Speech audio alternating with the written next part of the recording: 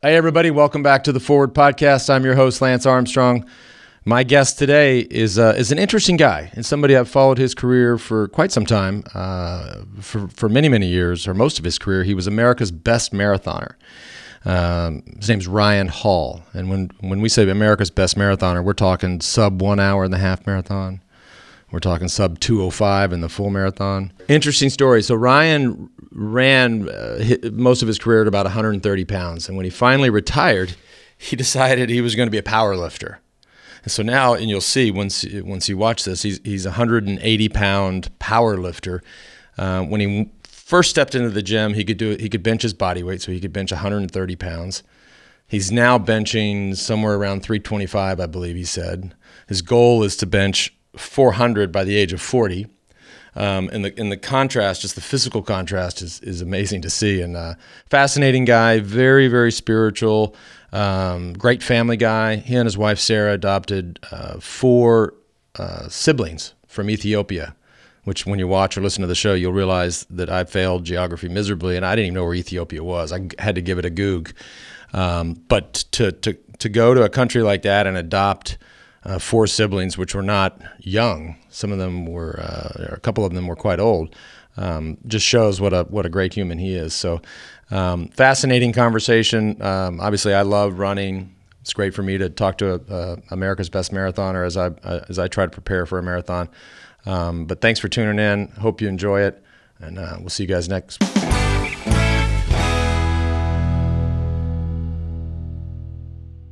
Ryan, man, thanks for being here. Yeah, thanks for having me. What brings you to Austin?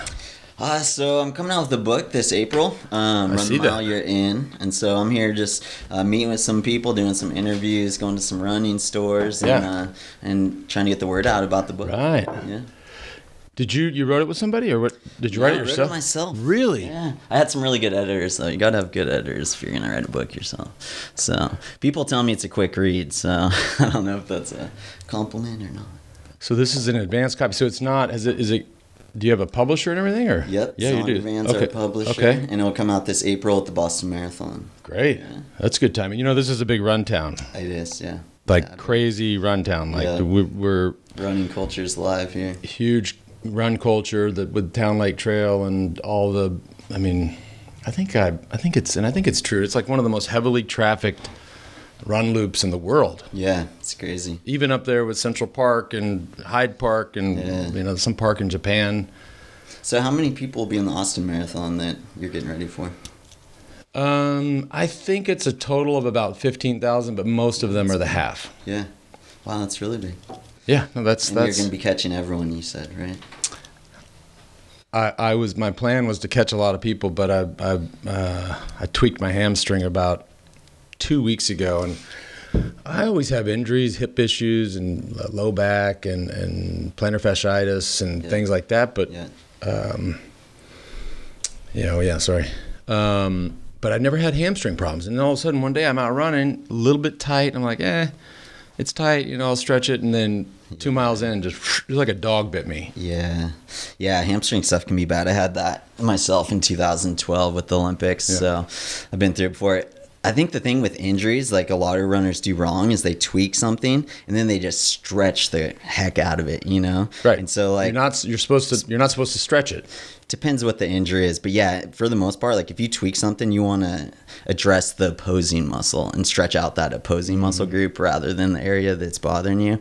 But it's really hard. It takes a lot of self-discipline to do that because you're just feeling it. You're just like, man, I just need to stretch this thing out and be good to go. But usually you just kind of piss it off even more if you do that. Yeah, I mean, my tendency would be, let's stretch it, let's get the foam roller and just grind on it, and then or have somebody give you a massage and grind on it, and it turns out like that, like you just said, that just pisses it off. Yeah. Sometimes you gotta just let it be, and strengthening stuff. That's what ultimately helped my hamstring. So mine was a little different than yours. It was like right at the bone where the hamstring attaches, and that bothered me for 4 or 5 years. Yeah. It really wasn't until I got into weightlifting after I retired from running. We're going to get to that. Yeah. And that's what actually finally made it go away to where I don't feel it anymore. Because before, I would sit in a car and it'd just be like throbbing like this, Like, so let's get it, because a lot of the people that listen to this show also, or watch the show. They don't do both, I hope.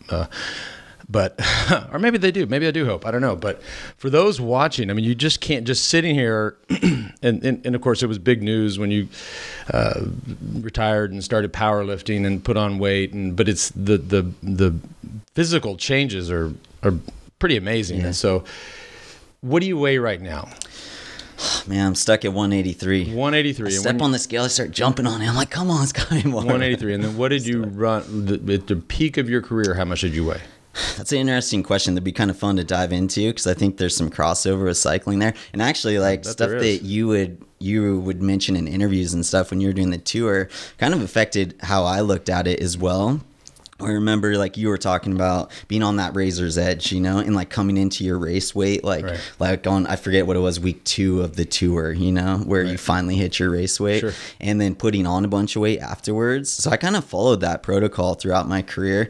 But what I found is when I was at my lightest, I was actually my worst, but that was when I took it too much to an extreme. So to answer your question, I'm 5'10", and I would race at like 137 pounds at my best. But I did, later on in my career, I got down to 127 pounds. And that was 3.5 years ago. And so I went from that, got into weightlifting, which is also kind of a funny story that we'll get into because I used to hate lifting weights.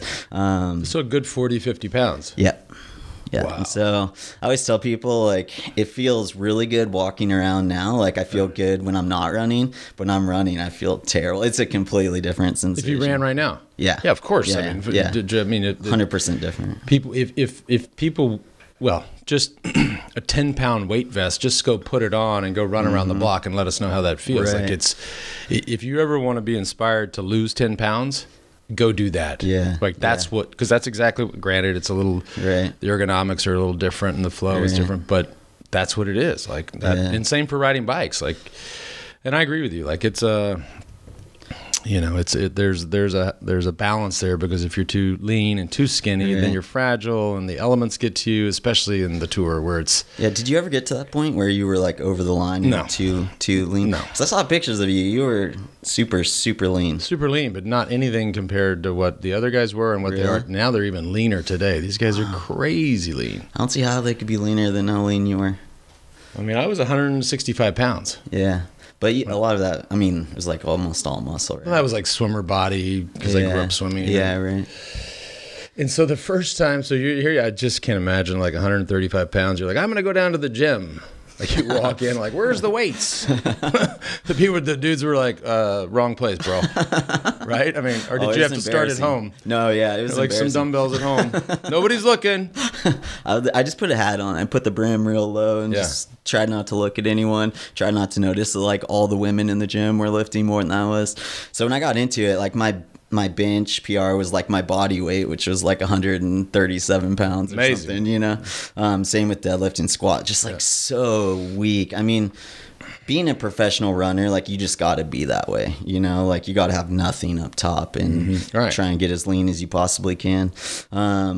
So I had nowhere to go but up. And also, too, it was a nice thing for me to transition to because after being pretty hard on my body and requiring so much of it for 20 years, running 100-mile weeks, it was ready for me to like start giving back to it, you know?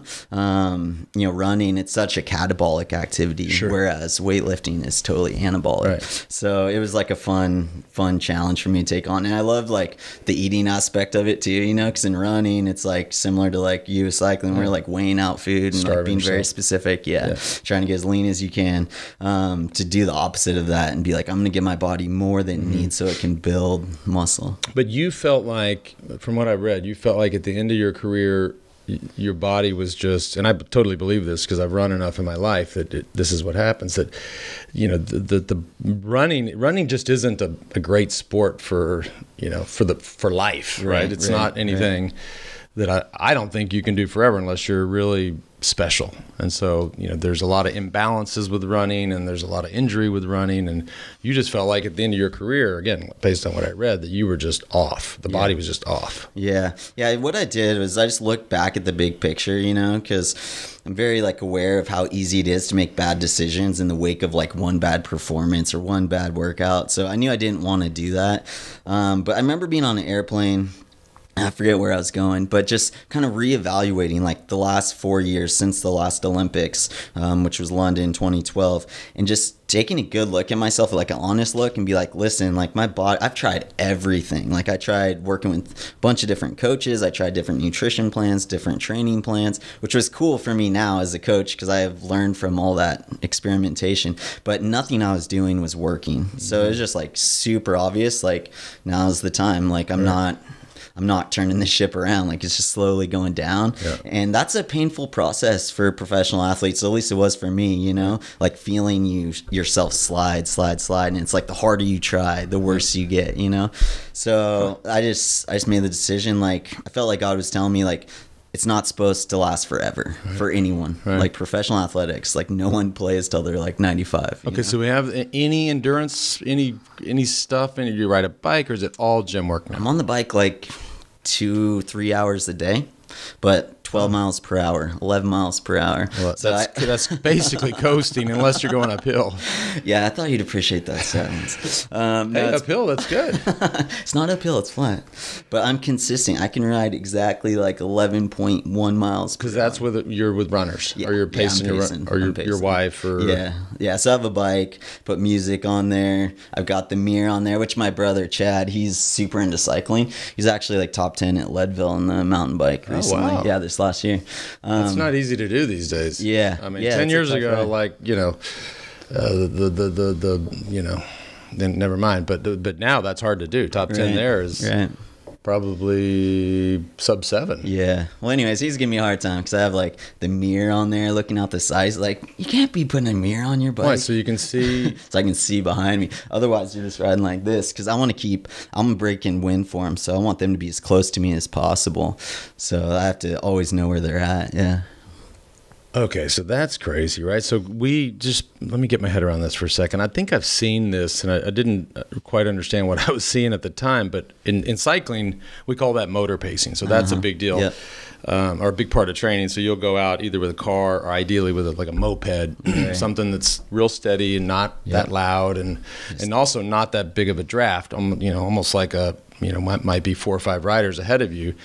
And just to increase speed, brake, really, anyways, it's a really effective workout. So they do that in run. I guess if you're running, if you're running 12 or 13 miles an hour, that makes a difference. Yeah. So they draft. Yeah.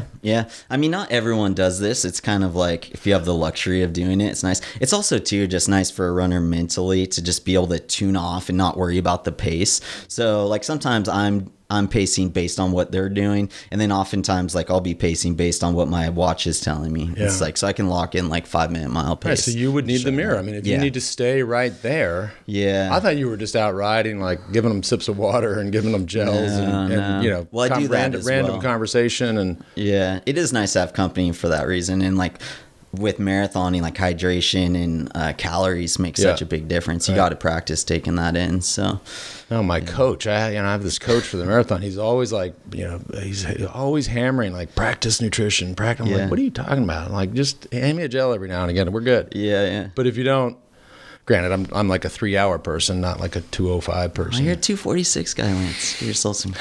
I know. New York. New York's a tough course. Did I run 2:46 in New York? No, wait, did I? Maybe I did. That's your second New York. And 2:46 in Boston, too, I think. Oh, did he? Both times. Both tough courses. Yeah. So there's a lot more there, Lance.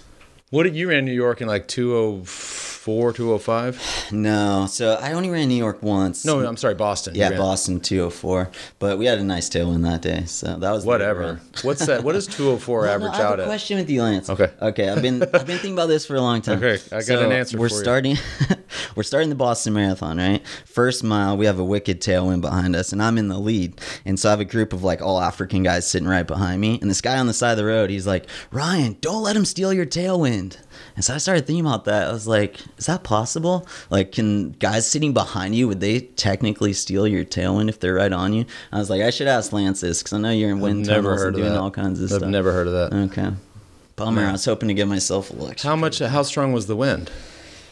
Oh, I don't remember the exact reading. Maybe it would have to be at least stronger. 15. Okay, then that's stronger than the pace that you're going. So there's no headwind at all. You'd have to.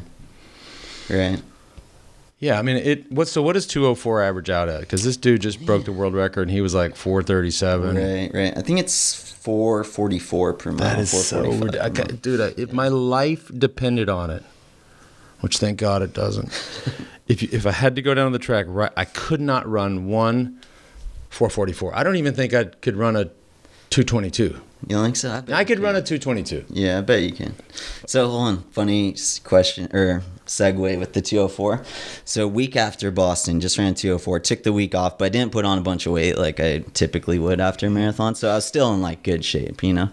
I'm at Stanford because we were training there, and I got into cycling. So, I know Chris Lieto. I don't know if you know him, triathlete. I know him very well. Yeah. So, he hooked me up with Trek, and they hooked me up with a nice bike. Right. So, I'd use it for cross training from time to time. So, I decided, all right, I'm going to go see what I can do on Old La Honda Road. And I know you know Old La Honda Road. Yeah, the Strava segment there. Yeah. So I go there, and then, like I said, I'm in like top form. And I was looking at like your guys' times and stuff. Right. And, you know, of course, I'm not going to be anywhere close to that. But I thought that, you know, I could put up a pretty like decent mark, you know. So I go out there, and I just hammer as hard as I can. Right. What do you think I ride? You're probably... How long is that climb again? I think it's like 3 point something or other. You're probably 5 minutes behind, a long ways behind. Yeah, 5 minutes behind. I was like 18:30. Yeah, but totally inefficient. So then a week later, I go back to the hill. I ran it in 20 minutes. I was like 2 minutes. Stick to running, buddy. Yeah, stick to running. Well, it's just interesting because it's like running and cycling, like the intersection of those, like a good runner does not make necessarily a good cyclist. Like they're kind of two different things. The closest to running that we get in cycling is mountain biking, because the bike is typically the climbs are much steeper, so you're out of the saddle, and so your body it stimulates running more. That's the closest you're going to get to running. Road cycling never gets that steep, and you're never that far forward on the bike where you're effectively running on the bike. But on the mountain bike, you are. Right. Interesting story about Old La Honda Road there is the and I think he still has the KOM on Strava, is Adrian Costa, who was this amazing talent, French-American kid. Had one parent was French, one parent was American, kind of split his time. Bit of a head case. Was such a prodigy that it got to him. And he would quit the sport, come back to the sport. Anyways, amazing talent. This kid was out like rock climbing. When was that? Like a year ago, Dave? And a rock fell on this guy on his leg, and he was amputated like from just above the knee. I mean, it was a terrible bummer. I know, man, dude. But he still has the KOM. Yeah. And those guys, they're different than like the long distance climbers, right? Like they have like big old powerful quads. No, I mean 3 miles is if it was half a mile, that would be a power guy. Yeah. But half a mile, Peter Sagan wins. 3 miles, well, maybe Sagan still wins, but it's that then starts to be a legit climb. Yeah. Do you remember what your time was on? No. Oh, I think you remember, Lance. No, I don't. I never really went out and hammered that one. Really? It's not that steep though, if I remember right. Oh man, it felt steep to me. It felt really steep. Well, there's all these blind. It's so steep, Ryan. You have no idea how steep that is. I want you to feel good about yourself. What is the hardest workout you've ever done in your entire career? When you look back and at the end of the day, you're like, oh my God, that was the hardest thing I've ever done. Yeah. These marathon simulations that we do in preparation for the marathon, we typically do 3 to 4 of them in the last 12 weeks prior to a marathon. And so what we do with those is we go out, we do like a mile easy jog, and then I worked up to 12 miles, and you're running 1 minute per mile slower than marathon pace. So for me, I'd be running like 5:50 pace, give or take. Because usually I'm training altitude at like 7,000 feet. And then you change your shoes, and you go straight into a 12-mile tempo run at goal marathon pace. But hang, whoa, back up. So the 12 miles at 5:40 is nonstop? Yeah. Okay. Yeah. I thought you were going to say there's a little break in there and rest period. No, okay. No, yeah. So that's a tempo run. No, that's the easy part. Okay, so now we've done 13 miles, and that's the easy part. Yeah. Okay. And now you change your shoes. And then the best I ever could do at altitude was I'd run then 4:48 pace for the next 12 miles. And that, at the end of that, like it's called a marathon simulation because it simulates the marathon the best you can without actually running one, you know. Well, that's a marathon. You just ran a marathon. Yeah. Yeah, and we'll run a marathon like all the time in our training, our leading up to it. So that's why, 4:48. Wow, in training. Yeah, no, that workout it hurts. But it's such good practice for you to learn to handle the pain. Like, I think, you could probably speak to this really well. It's like becoming good at managing pain. Like, I always tell people, like, what do you do for a living? I'm like, I'm a professional pain manager because that's what I feel like I'm doing, like learn how to suffer well and learn how to get the most out of yourself. And so you got to do that. Like, I know. I'm always with these smart people. They, went to all these Ivy League schools, like as did you.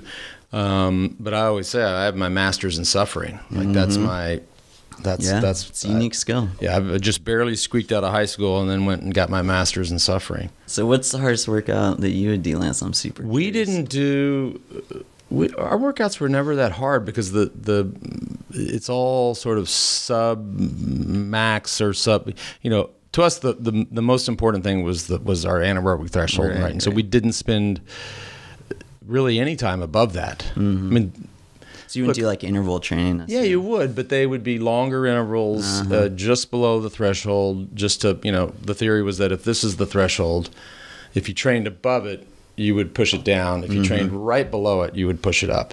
So, but that'd be, but an 8-hour day on a bike is a hard day. You're not, you never feel like you're choking. But at the end of 8 hours, I mean, after 5 hours, you're tired, and then you got to just keep pushing through. So but it's just not a sharp pain. It's more of a dull pain where you're just kind of, those are, look, I mean, I'm not complaining. I love that. Yeah. That just blows my mind to think of like cycling or doing any physical activity for 6 to 8 hours. Like that's what I always loved about running is you can go, like the furthest I'd run is 2.5 hours in training. No, and if I went further than that, I feel like I was out there for days. By the way, that's why I love running. Yeah. I mean, I love running because it doesn't take much time. So if you run for an hour, that's the equivalent of riding for 3. And if you're traveling, if you've got a week-long trip and you're going to 4 cities, you're not going to lug a bike around. You're not going to want to go rent a bike or borrow a bike or try to figure out where to ride a bike. You got a pair of running shoes. Yo, where's the trail? If there's no trail, okay, I'll just run around the streets. It's the most efficient, effective way. That all meets the problem of breaking down and getting injured and getting old and all the shit that happened to me or is continuing to happen to me. Well, it happens to everyone. And I think that's the thing is like learning to adjust as you do get older. It's like what you were saying kind of at the beginning of the podcast about like how it's not super healthy. I would agree that's not healthy to like do it at the level that I was doing it at or that professionals are doing at. But I think you can like find that like nice happy medium between like training but not training so hard that like you're just waxing your body super hard, or maybe complementing it with some weightlifting, something to kind of build your body back up as well. And at the peak you were running 140 miles a week, I read. Yeah, that was before Garmin days though, so I don't know if that's legit, but okay, well, so let's call it 130. Yeah, okay. It could have been 150. I did have a 183 mile week though. Okay, and there were 7 days in that week? Yeah.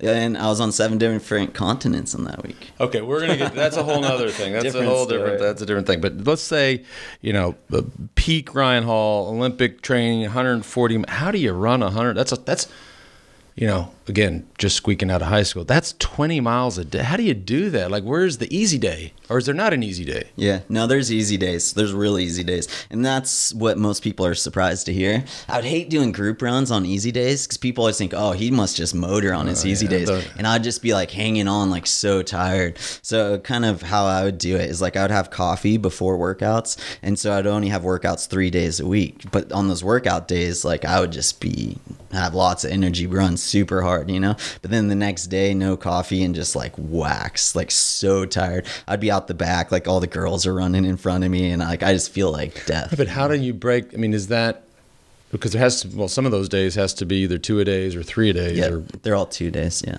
every day is a 2 a day, except for the long run. Yeah. And the long run is 1 a day, but between 20 and 26 miles. Yeah. Okay, well that still means the other days, even easy days, you're running 20 miles. Yeah. You get used. It's like anything, That's like I don't. I still think that's easier than biking for 6 hours. No, it's not, bro. It isn't. That is amazing. What do you what do you eat? I mean, if you're going to run 140, look, if you run 140 a week, you can eat. I would think you could eat whatever you wanted. Yeah. No, you're eating a lot. Yeah. You're eating all day. We'd eat 6 times a day, lots of snacks. Obviously, like high carb, which is kind of interesting, like now with like so many different diets out there and stuff. And I played with that stuff. I played with keto and like did not have a good experience with that at all. When you were running? Yeah. When I was running professionally. What would happen if you tried it now? I'd probably be in a bad mood a lot. Right. Yeah. No, you're miserable. Yeah. But what I found is like I could go for a long time on a keto diet, but my intensity level was just not good at all, So I eat high carb, and the best African guys, like we train in Africa all the time. Like we have a pretty unique connection with Africa. And it's funny to me, like I'll see them at New York City Marathon, Boston Marathon. They're walking with these plates of food, and it's like carb. It's like rice with like potatoes with like pasta on top. I'm with you. I mean, we did the same thing. I mean, we ate spaghetti for breakfast. And guys would like customize it and make different concoctions on just anything that would encourage you to eat pasta at 9 in the morning, which is weird. And then we wouldn't have lunch because we were racing. And then we'd have some potatoes at the finish, like just boiled potatoes. And then at dinner we'd have more pasta. But you can't ride 100 miles a day on average for 3 weeks. Being ketogenic or being keto or being vegan or being you just can't. You got to have. Totally. If I just said now the vegans get ready for the hate mail. The vegans, I tell you, people get weird. They get super aggro about diet. Like let me just make fun of somebody else. Like vegetarians, you guys are crazy. I mean, people get. I'm kidding. People get. It's like I went to see Joe Rogan, and he has this whole thing about these vegans that believe that they should their dogs and cats should also be vegan. So he like makes fun of these dogs and cats. It's the most hate mail he ever gets, like the vegan hate mail. It's intense. But anyways, back to what we were saying. Like we believe, and I still believe that you have to have a high carb. If you're doing 140 miles a week and you're not eating carbs. Yeah, you're not doing it. Yeah, and a lot of runners like they're scared of them. Like even pros. Like we'll notice that at these pre-race dinners, like the Americans, it's like salad and some meat and like a tiny bit of carbs, and I'm like, oh, you're shooting yourself in the foot. Yeah. You got to have those to do endurance. So what are you doing now? You're coaching, I gather. Yeah. So my wife and I and our kids, we moved from Redding, California, to Flagstaff, Arizona. Oh, you did? Last summer. Yeah. Did you ever train flag? No. Oh, you gotta get up to Flagstaff. I've been near there because I ran the Supai Trail a long time ago, and I just flew back in yesterday from Phoenix. Yeah. I'm one of these hockey parents now. I got warned. My kid just started playing hockey, and they're like, "Dude, are you ready?" I'm like, "What? Just go to a couple games." Yeah. No. It's like a full commitment. We were there for 4 days. Wow. Like all these different games, like all these teams from all over the country. I'm like, I get it. So I just flew back from Phoenix. Never been to Flag. I did read, I don't know if it's in Flagstaff, but if you're living there, you'll know this new James Turrell installation. Or maybe it's been there for a while, but they're trying to encourage, James Turrell's this light artist, and I love his work. And nobody goes to this installation. It's like in an old volcano. Is this? I'll look it up later and show you. But So you don't live in Big Bear. Didn't you live in Big Bear? Yeah, I grew up in Big Bear Lake. Big Bear. So I know like you've done some rides up there and stuff. It's beautiful up there. Beautiful. Great place to run. So why Flag? So we've gotten to train all over the world. Like we trained in Ethiopia, trained in Kenya, trained in Mammoth Lakes, Big Bear. And we're always seeking out good altitude places. And Flag, it just has hands down like the best running in terms of like just dirt roads everywhere.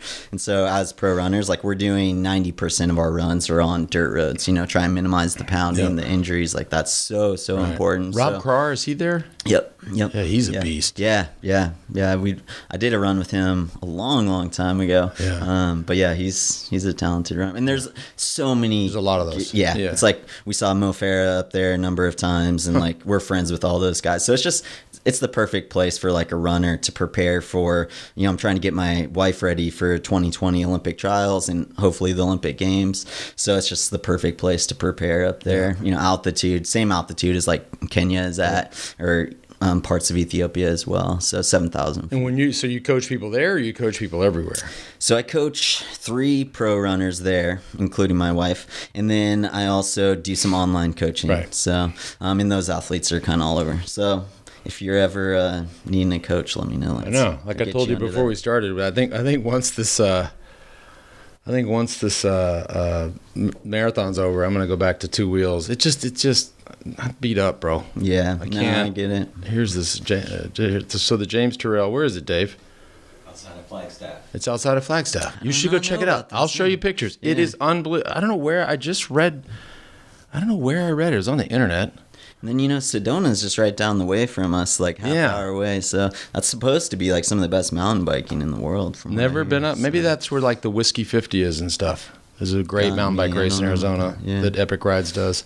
Yeah, let's talk about your kids. This is I knew that you had adopted some Ethiopian girls, but I didn't know that you guys adopted 4, and I didn't know that they were all related. Yeah. And I also didn't know, and as I was reading your wife's blog, and I'll just read parts of it, which because this totally makes sense, but it's actually at the same time really heartbreaking when you think about it. Sarah's your wife's name. Yes. Is this y'all's site? Yeah, RyanandSarahHall.com. Yeah, that's it. So you guys send in some pictures of the girls, and then right. So it says we chose to adopt from Ethiopia for a number of reasons. One of which is that there are over 4 million orphans in that country alone. And adoption is only one fractional solution to this orphan crisis. Net, you know, the older kids never get adopted. People want the 6-month-old that will come into the, you know, a bunch of examples come into the language of English and there will be this attachment immediately. But yet when you guys adopted the girls, they're now 16, 13, 9, and 6. Right. They were, when was this? This was 3.5 years ago. Okay, so then they're 13, 10, 6, and 3. Yeah. Don't speak English. No English, 0 English. I'd never really been to school before, not like formalized school. So, yeah, like this is so fascinating. We were on that same track that you're just talking about, Lance, where we were originally going to adopt 1 infant baby from Ethiopia, and we were on a waiting list, and we were like number 67 on this waiting list. So it's probably going to be like 1 or 2 years before like we got to bring home our child. And we were doing that just because it kind of made sense, you know, first time parents, like of course you just start with like 1 infant. That's what most people do, you know. But then while we were there training, we went and visited these orphanages, and there's all these older kids in the orphanage, and they're just waiting for families. And they don't go to school there? You said they didn't go to school. No, they don't go outside. What do? Just kick it all day? Yeah. So like our girls, when we adopted them, you know, they were basically like sitting in a home for 3 years. Well, so. I read that they were completely sedentary for 3 or 4 years. Yeah. Which I mean that sounds like prison to me. Yeah. But. Yeah, I mean, the staff there was great. They were well taken care of and stuff. But yeah, I mean, can you imagine like being a kid and not being able to go outside? I mean, they could play in a driveway, but like they're not feeling the grass under their feet or the dirt under their feet. Unbelievable. Yeah. Like, they didn't walk into town, like walk around or go to the.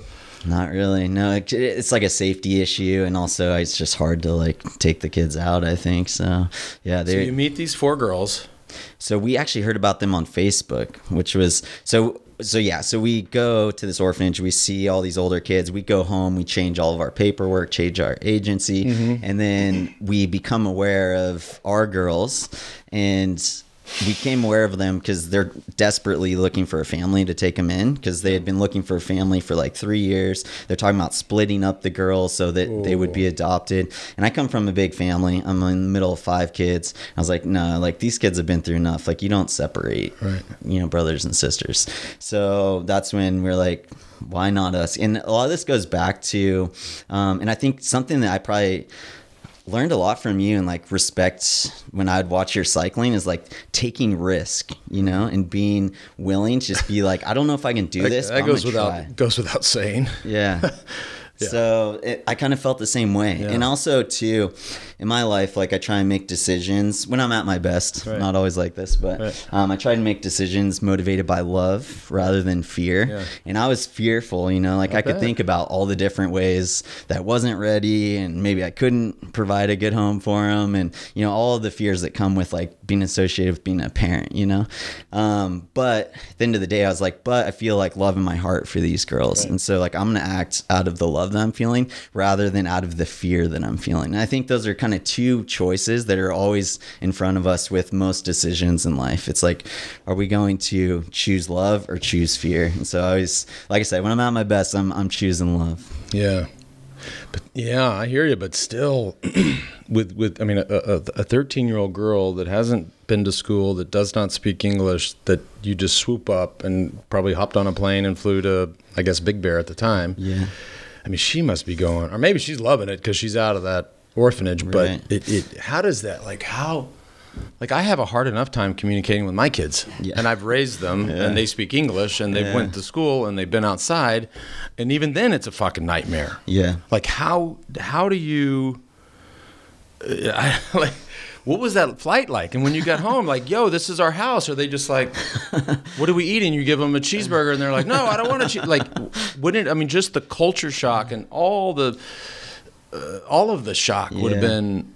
Yeah, you'd think that I thought it was going to be like that as well, And there were certain moments, like I remember the first time we got in an elevator and like went up, and the girls, like as soon as it started moving, they're just like, like started screaming, they didn't know what was going on. Like, how was your day? It was terrible.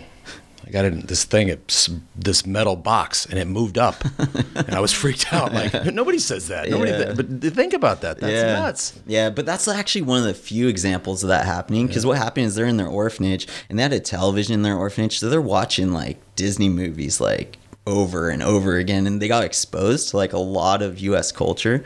So there actually wasn't Disney movies in Ethiopian or in English? In English. So that's good too. It's also exposing them to the language. So they had a little bit of. They'd seen pictures and video of the could U.S. Could they say, if you and I speak, if our English is 100%, the day you adopted them, was it 10%, 1%? Probably like 2%. 2%. I mean, they'd be like, "This is my nose. These are my eyes. This is my ears," like that kind of stuff. But I don't know if they like they knew like the routine of saying these things. I don't know if they actually like knew it. Right. And obviously Lily, who was 3, I mean, the younger. I mean, it's going to be easier for Lily and for Jasmine, who was 6, because they just got more runway, right? Yeah. Right. So Hannah was 13, right? So that's a tough time for any girl. Right. Yeah, and she's getting closer to the process of like aging out of the system too. But in terms of English acquisition, the younger kids, it was amazing. Like Lily, our youngest, after it's probably a month or two, like she totally forgot Amharic. She was like fully English speaking Oni, which we were disappointed by because we wanted them to keep their language. That was really important to us, and we thought they would like talk to each other in Amharic, but she lost it so quick. And Jasmine, she also she still remembers a little bit, but yeah, they transitioned super well. It's amazing to see how fast kids can pick up How language. quickly did they go to school? Right away, like first week. Yeah. Yeah, we just put them straight in school. Yeah, the kids are amazing, like they'll rise to the occasion. I mean, if you jump into class with 20 other kids that have been at it for, she was 13, so they've been in school for I mean, how do you can't do that. Yeah. I mean, I couldn't do that. I'd be like, I have no idea what's going on here. Yeah, I mean, a lot of stuff was like way overhead, but we just wanted her to start hearing English and be forced to use it all the time. Because my wife and I, we learned a little bit of Amharic. Sarah's way better than I am, but we were speaking to them in Amharic a little bit. But that was kind of stunting them from learning English because we were using Amharic more than English. Right. But in the schools, you know, no one knows Amharic. So she's Hannah's, what is she now? What is she's actually 19. Sophomore? So when we adopted she's 19 her, now. she was 16. Gotcha. Yeah. So I think the ages that you have were okay. I when thought we those first were adopted them. So she's out of high school. She's still in high school. She's a senior. She's a junior. Junior. Yeah. Did I say 18 or 19? She's 18. 18. Yeah. But so we have a driver's license. That's a funny story with that. I mean, 18-year-old kids, they're like, yo, where's the car? Where's my license? I'm going around. I'm cruising around with my buddies. So quick story. This summer, we just moved into our house in Flagstaff, and I'm out like working on our car, and I'm actually trying to pop out this little tiny dent we have on the side. Meanwhile, Sarah's driving in the car with Hannah, our oldest, and our 3 girls in the back, and she has her learner's permit, and this is like her 3rd or 4th time going out cruising. So she's doing great. She comes back into our driveway, and then she's coming in and should be parking. She gets confused between the gas and the brake, guns it through our garage door. My ATV's like right on the other side, and like all of our stuff's in the garage, and it just goes flying everywhere. And so I am like hot, you know, I'm like, that did not just happen. And I go in the garage to make sure they're all right, and like she's laughing about it. And then it was after that I was like, let's Sarah's laughing or Hannah's laughing? Hannah's laughing. So I'm scared to take her out driving now. I kind of want to start with the bike and then move to driving. And she's totally adjusted to American culture and school, and I mean, I guess now they moved too, so now they get another adjustment. Yeah, the school part is the hardest part for her. You know, she's sitting in algebra class, and like she should be in 3rd grade. You know, so the school part's been a real challenge, which is too bad because she's a really talented runner. She was Arizona state champ in her division, qualified for Nike Nationals and stuff, which was amazing to see her come from. Like I said, she weighed more than I did when we adopted her. I was still running at the time, but she was over 140 pounds at 5'2", you know? Wow. And now she's state champ and run 17:10, I think she ran in cross country this year, and just has come so far and like wants to run professionally and could do it. So it's just really fun to like follow your kids' progress like that. Wow. Yeah. That's so great. Do the other girls run? No, we try not to force it on. We're trying reverse psychology. I'm with you. Like, I don't like my kids are, you know, everybody that listens to the show knows that. I mean, my son's a big football player, and I guess my daughters run a little, but it wasn't like this thing where you're like, the second that they could walk, you handed them a road bike. I'm like, no, my kids were the last kids in their class to learn how to ride a bike. Really? Wow. Yeah. My older kids, not the younger ones, got after it pretty quick, but interesting. So then the other ones are their transition to school just way easier. Yeah, they're doing great. Like they're in a really high level school at Basis. It's like one of the top rated schools in the country, and they're learning Latin and Mandarin. And it's like, I don't think we need to learn more languages. I think first we should master these ones. What's up with Ethiopia? Is that place safe? It seems like it's not. There's something up with Ethiopia. Yeah. Wasn't there like one of the guys who I think he got the silver medal or something? He made a real political statement. He lives in Flag. He lives in Flag. We had dinner with him. This dude, he made I don't know. We made some hand gesture or something against the Ethiopian government, and now they like, you know, he's like persona non grata. You know, like. Yeah, he actually went back to Ethiopia recently. So they've had some breakthrough there. Okay. They've had some changes in like their leadership and their president and stuff. So I think they're starting to see some breakthrough and some change there, which is really cool. I don't even know where Ethiopia is. You can believe that? That's the truth. I'm going to look it up. I have no idea where it is. I know it's in Africa. But if you told me it was in India, I wouldn't not believe you. Isn't that that's a problem? So Lance, random question. Okay. Speaking of Africa, have you ever wondered if? No. Do you know what I'm gonna ask? Huh? I thought you knew what I was gonna ask. I'm just being rude. Like did you watch a documentary with the Rwandan mountain bikers? No, but I know they have a whole a whole cycling scene there in Rwanda. I was just curious if you thought I didn't know there was the road riders or the mountain bikers. Mountain bikers. Although they've done some road stuff too, I think. No, they have this team that didn't it? Because we covered the tour. We covered these cycling events on the other podcast. They were at the Tour Colorado, right? Team Rwanda? Okay, maybe not. I thought they were. Okay, so here's Ethiopia, right over here, Eastern Europe, right above Kenya. Okay. All those people know how to run around there. Yeah, it's all like high altitude. So like where we would train in Ethiopia is 9,000 feet. Yeah, base way up there. Yeah, that's where we're living at. Yeah. Wow. Yeah, and like beautiful running, just like grass fields that go like 5 miles, and you just run around these grass fields. You see why they're good at sports like cross country in particular. And politically, it's safe now, or it's safer. Yeah, I don't know exactly. I don't know if I could totally speak to that, but I know they've had their moments of tension. But we've been there many times, and we've never felt not safe there. They actually have a very like kind of deep respect for foreigners, which is one of the reasons why we really like being there. It's like we've been other places where you kind of feel like you're seen as like a dollar bill that's walking around, and we don't feel like that at all in Ethiopia. Like every Uber driver in Denver, every one of them, every cab driver, every Uber driver is from Ethiopia. Yeah. That's the most Ethiopians I've ever met, and they're all super sweet. Yeah, no nice attitude, no shade, just happy to be there, happy to be doing whatever they're doing. Yeah, they're amazing people. Yeah. Like one of my favorite images from being in Ethiopia is to get to where we live outside of Addis, it's about 10K outside. You got to go up Mountain Toto. It's this really steep mountain that's probably like 3 miles long. And there's these women who are carrying firewood. They collect all this firewood on top of the mountain. Then they walk down into the city about 3 miles to sell the firewood for like $1. And it's the most massive load of firewood you've ever seen in your life. Like it looks like a strongman competition, but they're literally like these really old ladies that look like how my grandma looks, and they're carrying these loads of firewood all day long to go down into the village to sell it for $1. Yeah. It just gives you perspective, I know. We take well, just the elevator story alone was I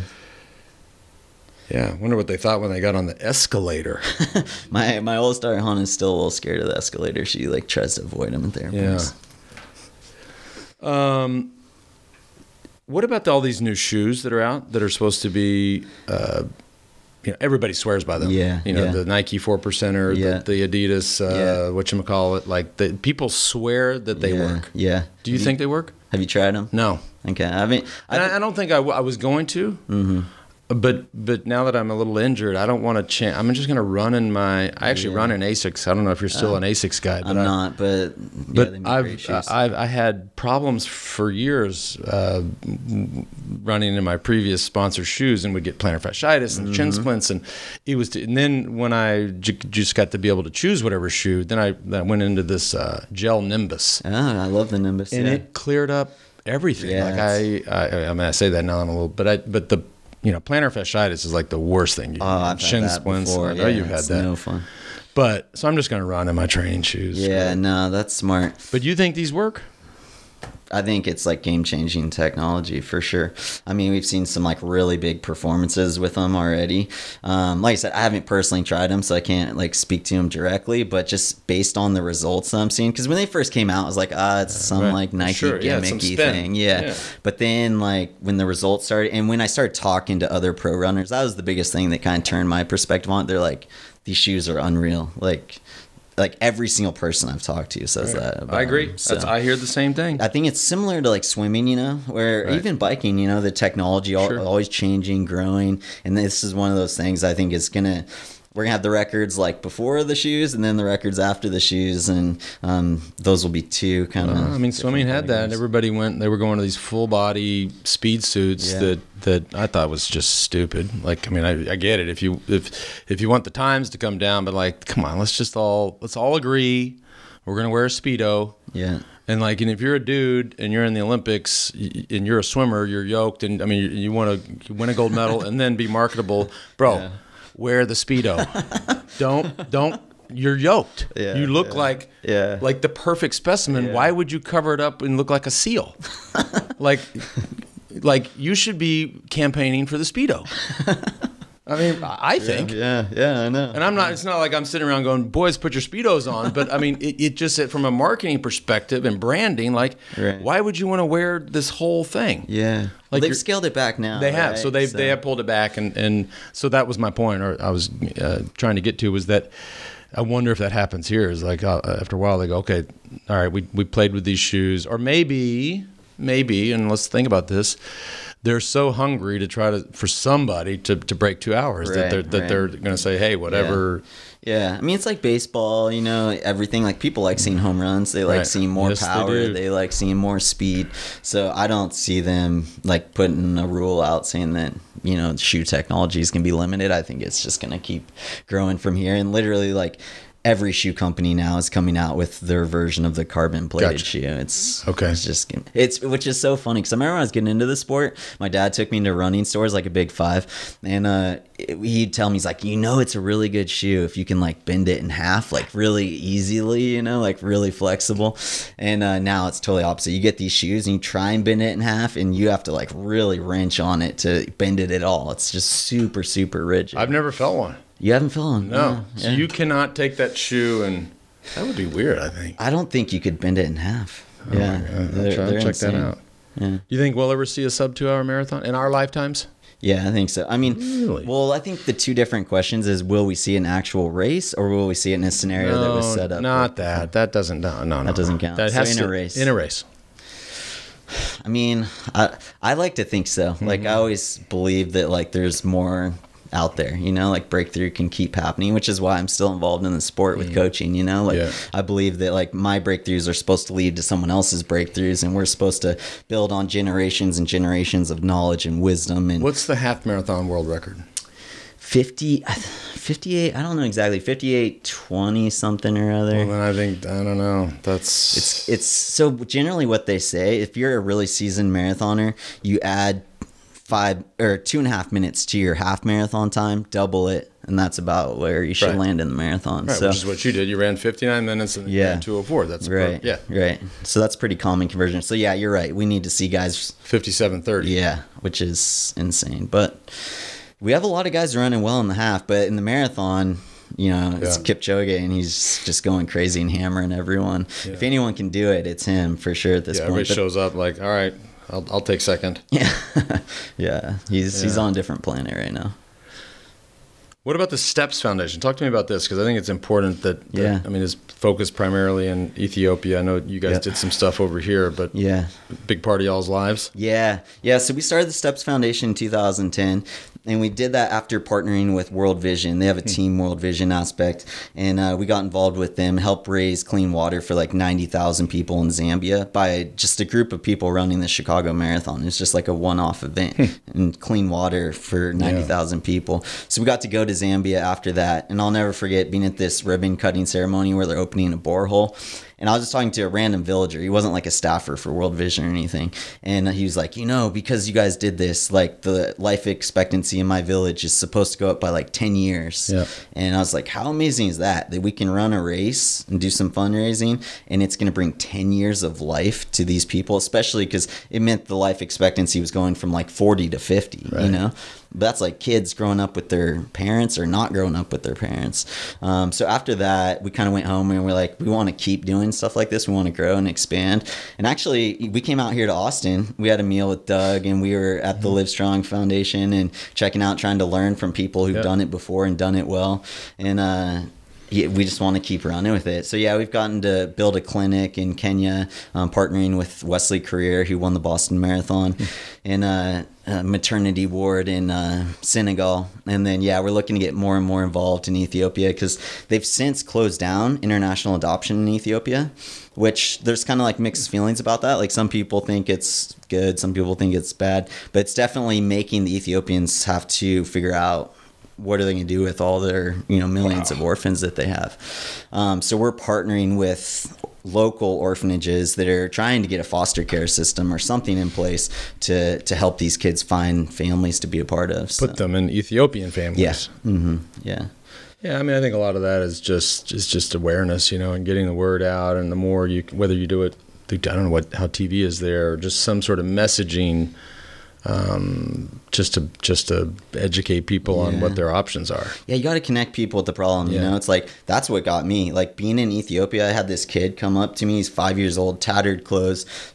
I assume no parents. I didn't see his parents, and living on the streets. And he comes up to me, asked to shine my shoes, and he wanted like 5 cents or something like that. So like I let him shine my shoes. Then I was like, I'm gonna flip this on him because he's not used to this. Because with fringy or foreigners, white people, like they kind of are just seen as like a different level, you know. But it's like I'm gonna wash your shoes afterwards. So then I shined his shoes afterwards, which he thought was hilarious. He's busting up, and then afterwards I gave him like equivalent of $1, you know, and he freaked out like he just won the lottery or something, you know. Wait, we're called fringy, or you mean fringy? That's actually what they call us? That's what they call us. Oh, that's... Does that mean like we're on the fringe, or what was it? Is that like... I think it just means foreigner, but you get that like no other. Like every time we go run, we probably hear fringy, fringy, fringy, like 100 times every single. You know what they call us in the Bahamas? No. Conky Joes. Conky Joes. Conky I think Joes. I like fringy better. That's like fringy. Yeah. I'd rather be fringy than a conky Joe, I think. Yeah, no, I'm saying the same thing. Yeah.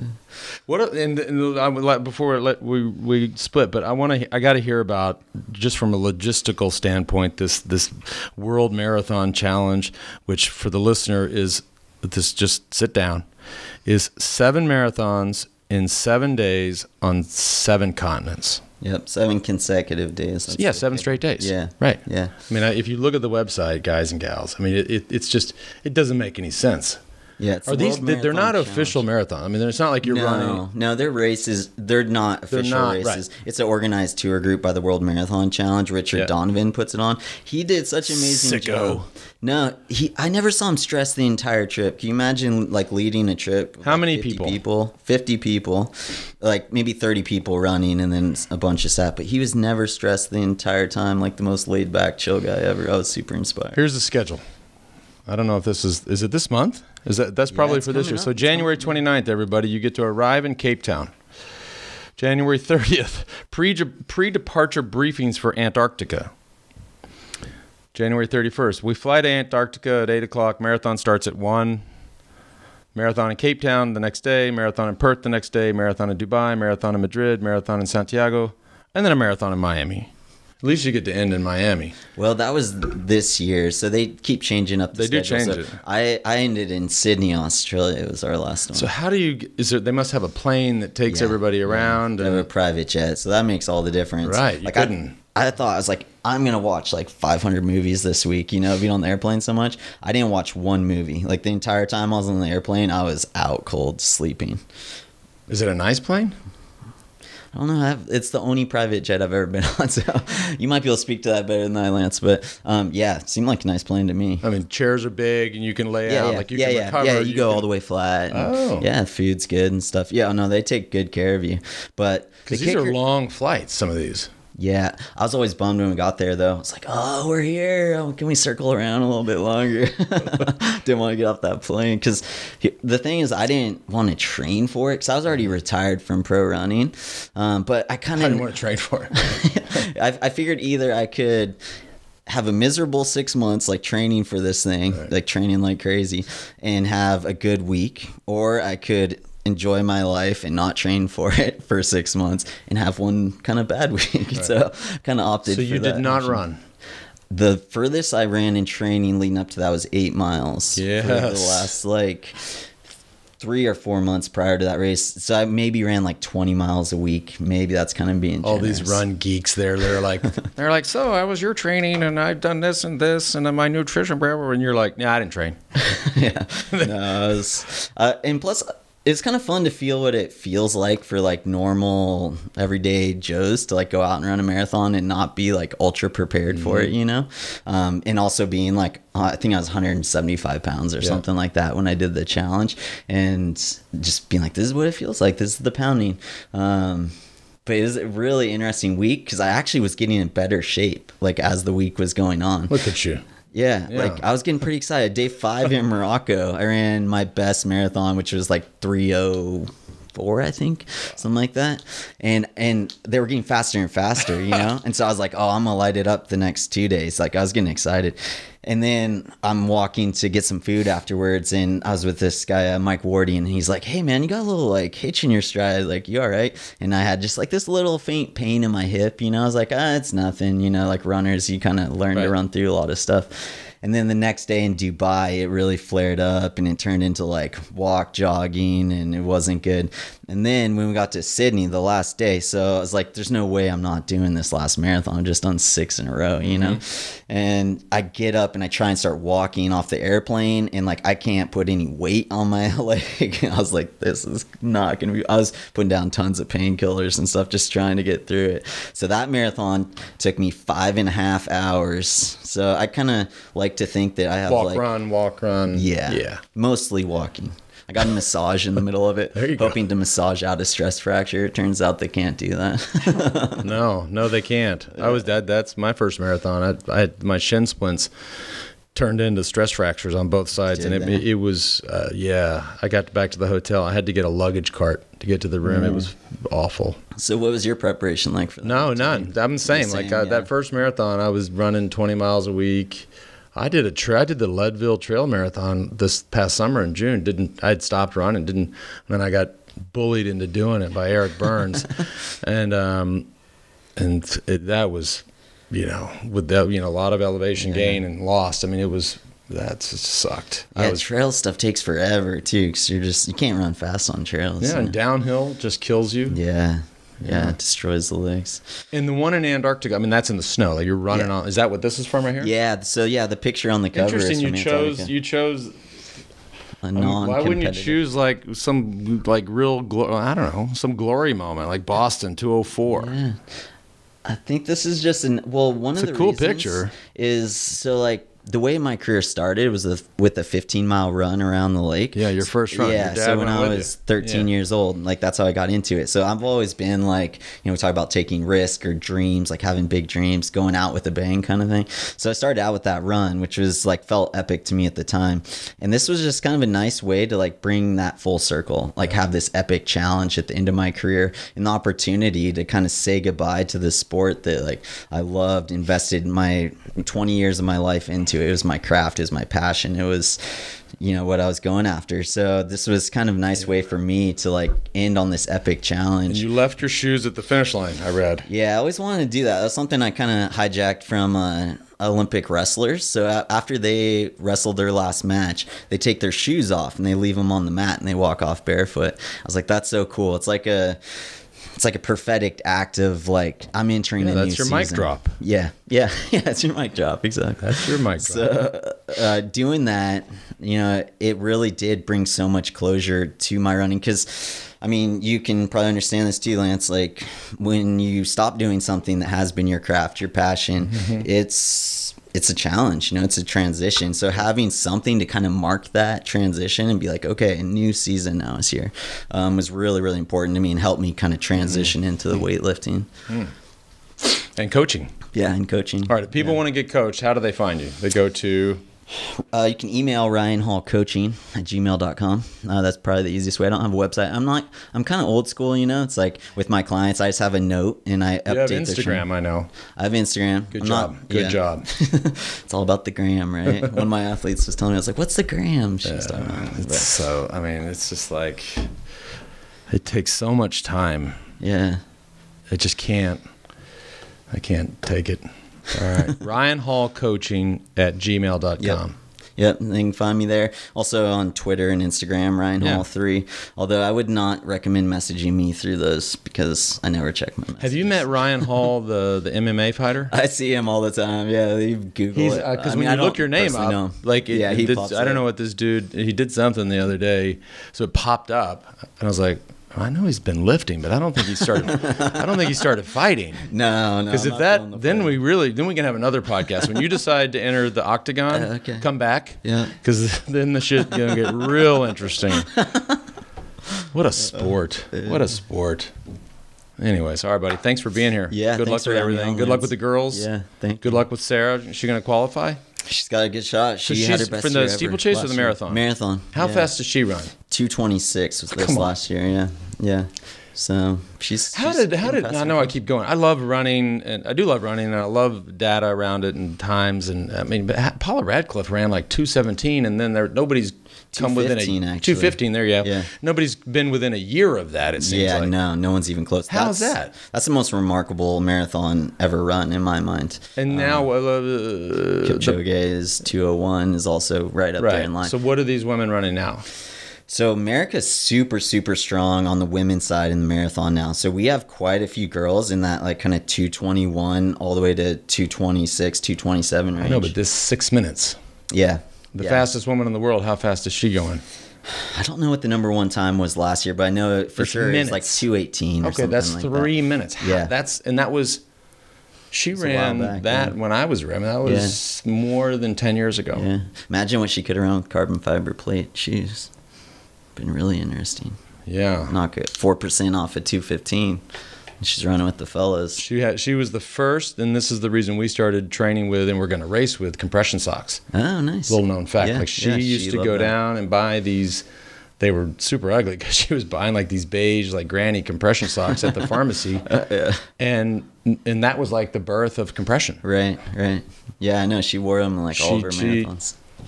Wow. All right, buddy. Thanks for being here. Yeah, thanks for having me. Good luck.